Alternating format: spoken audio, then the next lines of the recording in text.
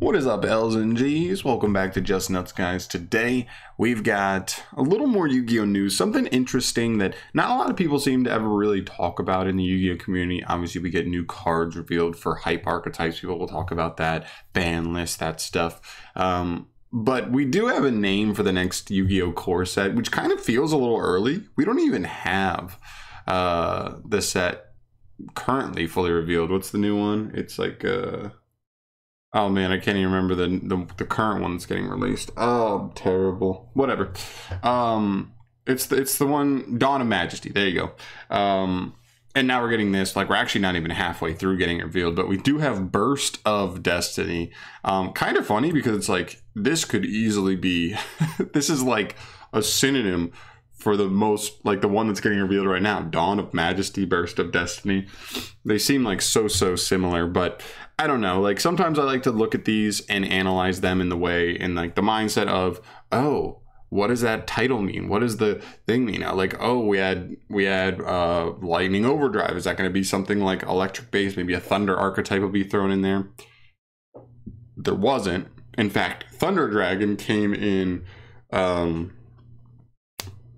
oh my gosh, why can I not remember? Blazing Vortex, Jesus. I was thinking Flames of Destiny, or Destruction. And like randomly, like Metal Foes is one of the only like fire attribute things, like even in that entire set, so that didn't really make sense either. Whatever, so the names really don't give us too much, but it is still hype to talk about a new core set because we just know it's on the horizon. This is set for the OCG to release in July on the 17th. Which means pretty much they're like less than 4 months away, which means we'll also probably start getting reveals for this in like less than 2 months, which is kind of, it's just so crazy. I love how good Konami is at churning out new products. Maybe someday we'll run into the problem of there just being too many cards out in the game. But for now, they're chugging along. I love it. I love new cards. They're so exciting to me. So yeah. Yeah, I don't know. This is one of those things. Burst of Destiny, it doesn't really tell you anything. The only thing I could even slightly think of here is like maybe main character cards. I don't like, you know what I mean? Like a lot of main character cards are all like just the main characters in anime in general, just like, oh, like they are the duelist of destiny or of prophecy or whatever, and that kind of falls in line there. Or fortune ladies. I know fortune ladies isn't really like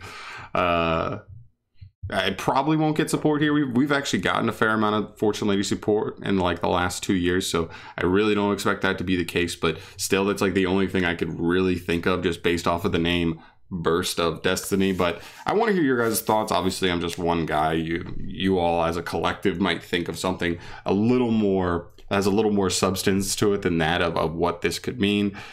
Even though it probably doesn't tell us anything. Like I said, Lightning Overdrive has like nothing electric related, and Blazing Vortex had Armed Thunder Dragon as the cover card. Like, what are we doing here? So I don't know. Let me know your thoughts down below on this set. I'm really excited for it. I just wanted to make a quick little video telling you just, hey, next 2 months we'll probably start getting stuff for the next core set. After the one that we're already like halfway through, and we'll finish in the next like month probably. So I'm hype.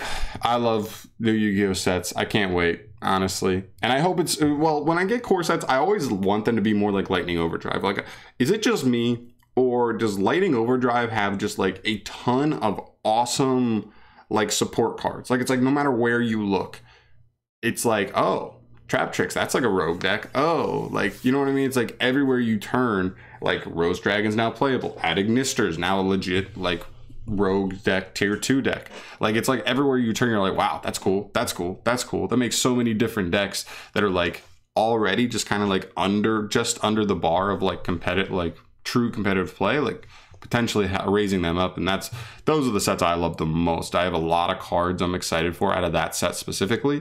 Blazing Vortex has some stuff. Every set has some stuff for somebody, right?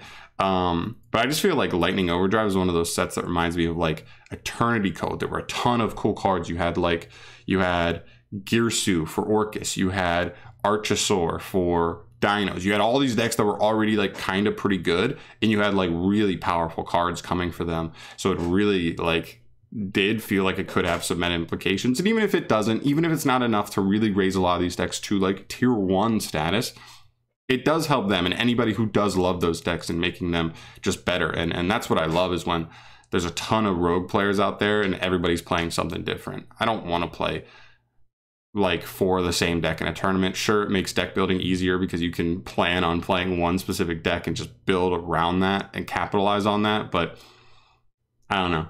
I'd rather be playing a bunch of different decks, just so much more interesting and fun that way. But yeah, that's gonna do it for me here, guys. Let me know in the comment section down below what you're thinking for Burst of Destiny, what you'd like to see. If you love an archetype, what archetype cards do you want to see in here and why? Just throw it in there. But that's gonna do it for me here. Just a little kind of sprinkle news bit for you today, and I'm gonna get the hell out of here. Thank you so much for watching. I'll see you in the next one. Peace.